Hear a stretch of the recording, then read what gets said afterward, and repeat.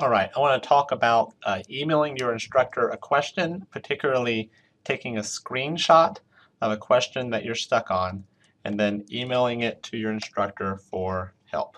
So here I have a question that perhaps I'm stuck on. I'm going to pull up my keyboard here. If I wanted to send this question to my teacher, I could click my print screen button.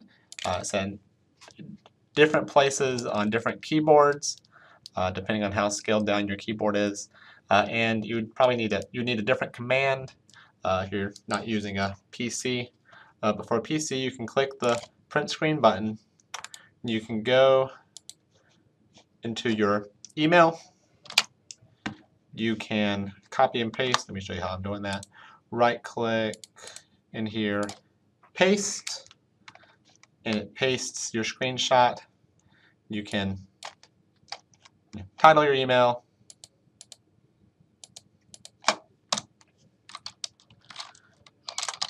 send a message,